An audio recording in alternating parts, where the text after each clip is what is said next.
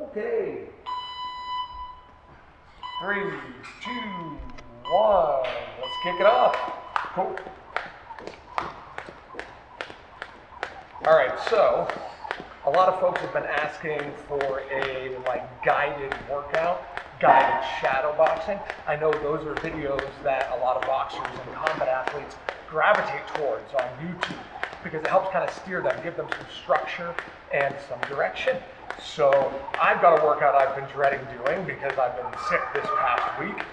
So I'm going to bring you guys along for the ride for my first set of TABATAs back in training as I get ready for the Watch City Invitational in Mass coming up at the end of the month. We're going to start with 3 rounds of jump rope, and then from the jump rope we're going to do a 5-minute shadow boxing warm-up where each of those minutes we're focusing on something different, and then we're going to get right into our TABATAs. If you're looking for something that has a lot of bang for your buck, it's hard to beat TABATAs. TABATAs are 20 seconds of max effort work followed by 10 seconds of rest. I repeat them 6 times, and then I do this for 3 total rounds, just like a fight. They're miserable. There's no good way to do TABATAs, but that's why they're good for combat athletes, because in a fight you're going to be tired, you're going to have to dig deep, and you're going to have to show that you can give it your all. There's certainly a gameness element to TABATAs that I really appreciate and I see the return from with my athletes. I'm doing this as my first workout of the day because that's how time has permitted it for our filming schedule. But usually, we would have already done a run, we would have already done some defensive rounds before getting into this.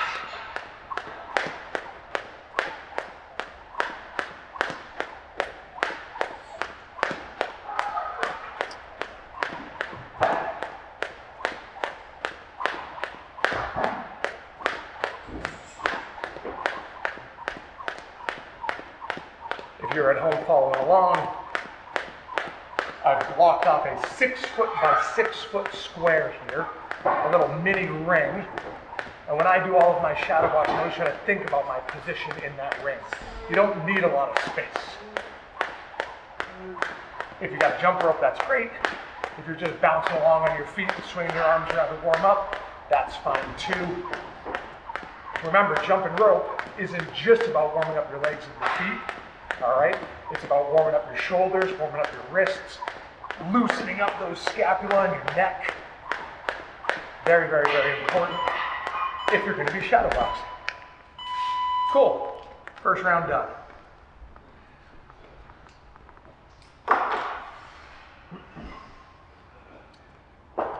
From here, we're going to take a minute and then we're going to move on to our 5 minutes of shadow boxing. For our 5 minutes of shadow boxing, the first minute is just footwork. The second minute, I introduce head movement. The third movement, I introduce the jab, all right? And in the 4th minute, it's freestyle. I can do whatever I want. And the 5th minute, I'm working on pummeling. I'm thinking about clinching. I'm thinking about inside work and tie-ups and traffic, okay? So that'll kind of prime me for all the elements that I employ in my game before I get to my actual hard Tabata shadow boxing workout. Cool. All right, now 10 seconds for real.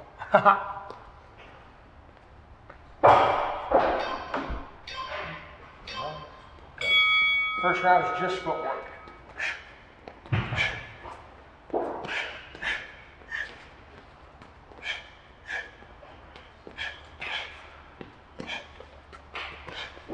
If you don't practice your feints, they won't look good when you fight and when you spar.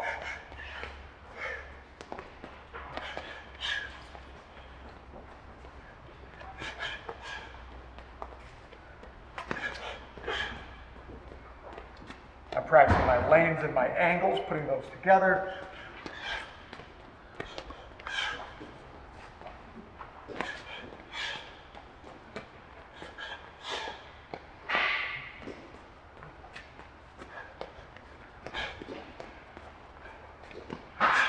Practicing my specialty footwork like out of the half guard. Practicing your pendulum step. And introducing head movement for the second minute. And it's important to remember that that's head movement in addition to your footwork, not in substitution of it.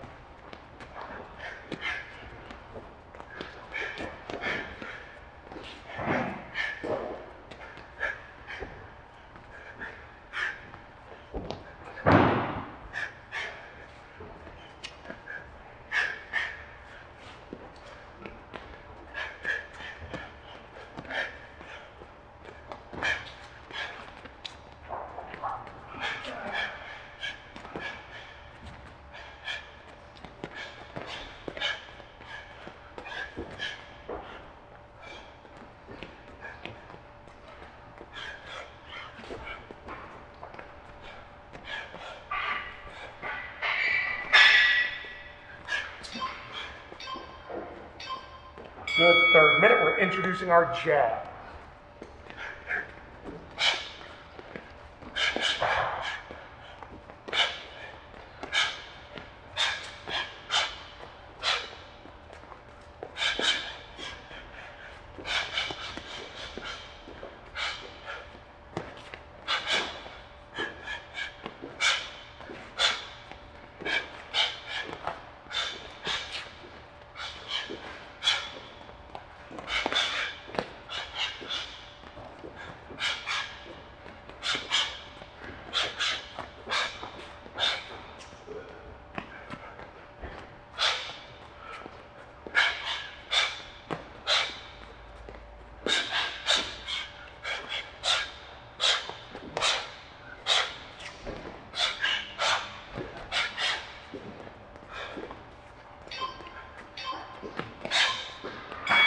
Fourth minute, we're freestyling here. Throw whatever I want.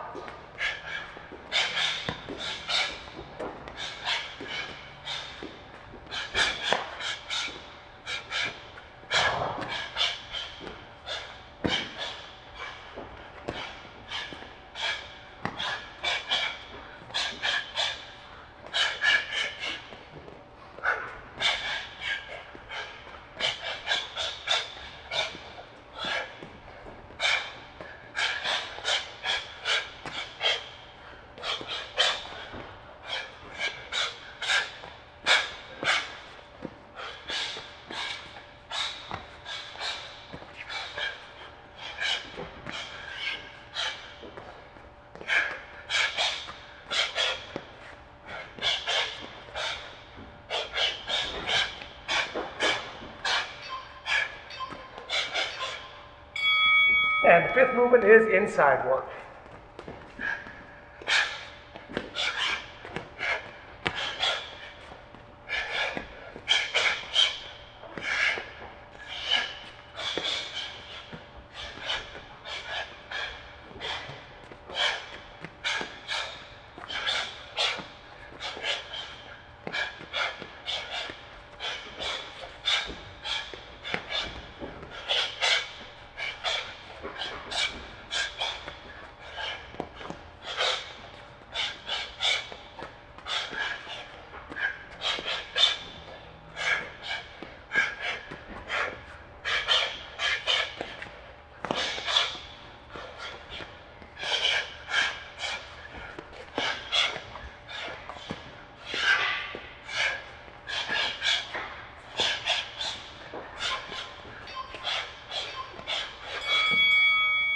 And we're warm. And frankly, a little tired after being sick for a couple days.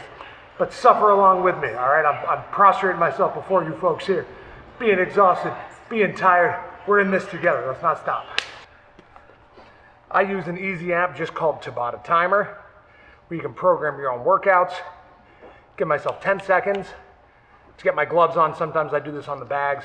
And then 10 seconds of rest, which is literally just enough time for your goofy combat athlete brain to convince you that you're willing to suffer again. That's the idea. When I say max effort work in the context of boxing.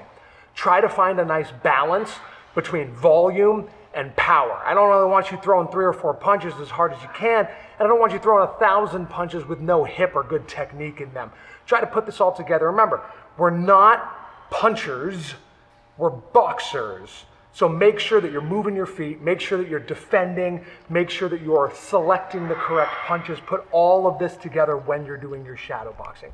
Make it fight real, all right? All right, I think I talked long enough. Let's make it happen. I'm gonna lose this sweet Bambara boxing shirt, by the way. Check this out on our merch store. Should be in the description if you want one too.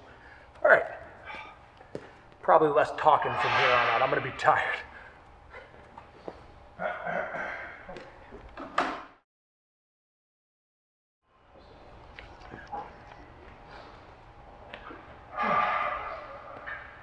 All right, let's do it. Oh, golly. Remember, you win Tabatas by getting exhausted as you can, as quick as you can.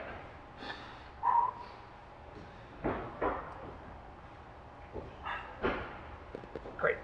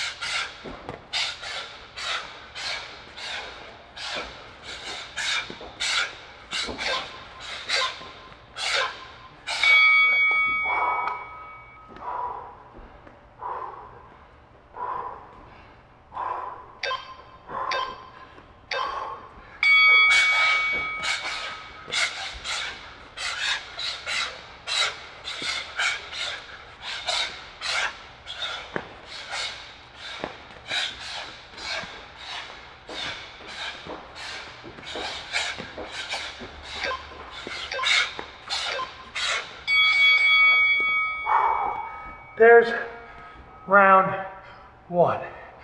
I'm pretty tired. Definitely feel a little more fried than I thought I would. But I'm not gonna stop, especially on camera with you folks watching me. I follow along, let's keep this party going.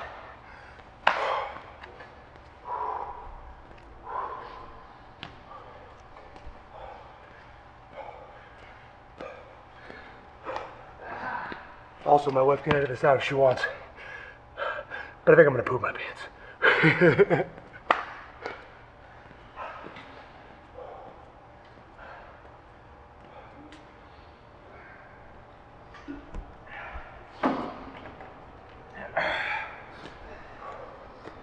Right now, I'm resting 90 seconds in between each of these rounds. As I get closer to the fights, I slowly cut that down until we're only resting 45 seconds. And I slowly add hand weights. If I'm holding a pair of 2-pound hand weights while we do this, That's building. We're a month out. I'll be there, but I ain't there yet.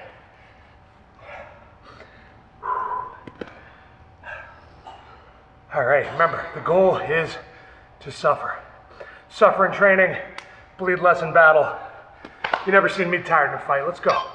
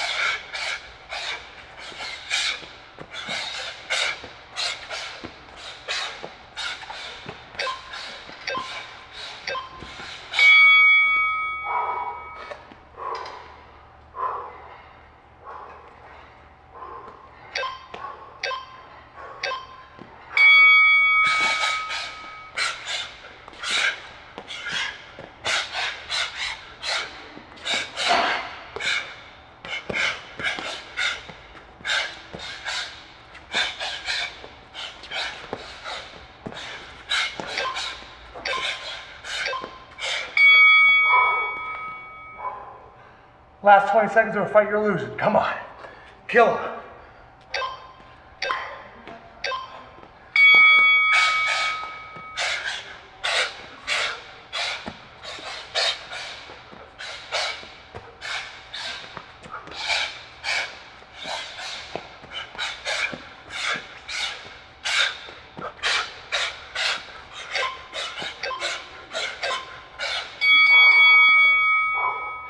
Round 2 done.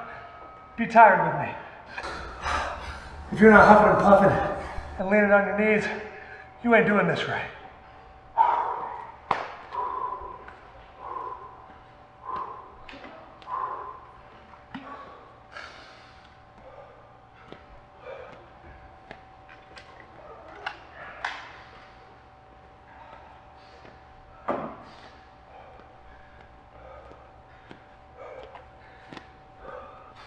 As I work my way to a fight, I pay attention to how much my heart rate drops in that minute after intense exercise. Somebody off the couch, their heart rate might drop 30 beats per minute. You're going into that next round pretty tired. Somebody who's a good aerobic athlete, me someday, you get your heart rate to drop like 60 beats per minute in that minute between rounds. So if you just buried your heart rate up at 180, you can come back with your heart rate at 120 after resting on the stool for a minute. You're basically fresh every round. One of the big secrets of long fights is just not that you got 12 rounds of cardio, it's that you got that 1 minute of recovery in between that lets you get back to a place that you can stage a fight out of. Last round, 10 seconds, let's go.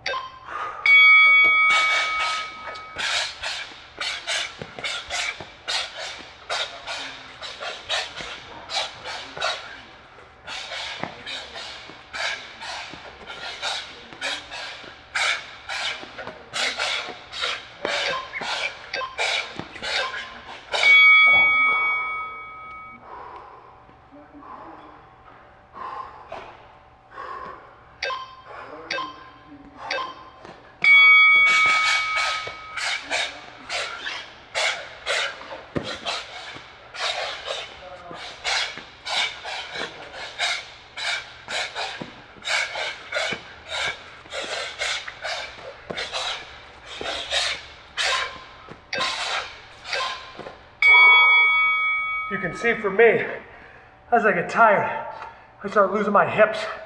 I gotta focus on it, otherwise I won't be able to hurt a guy.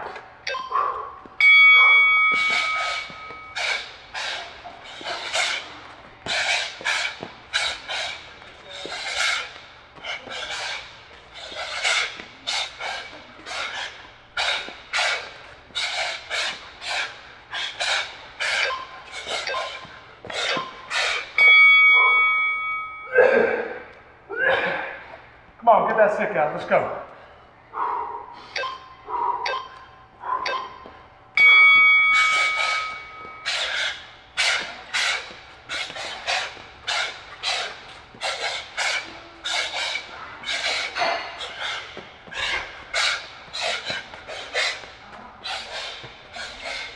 Hips.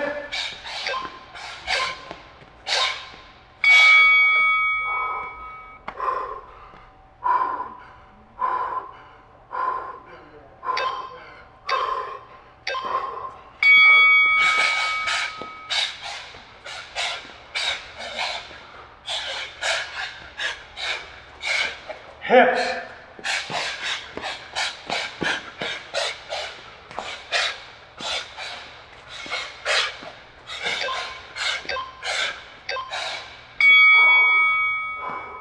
Last 10.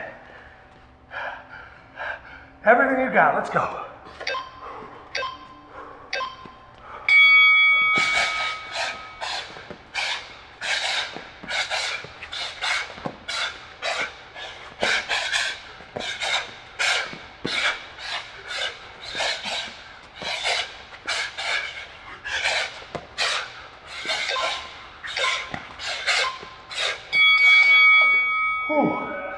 Oh man,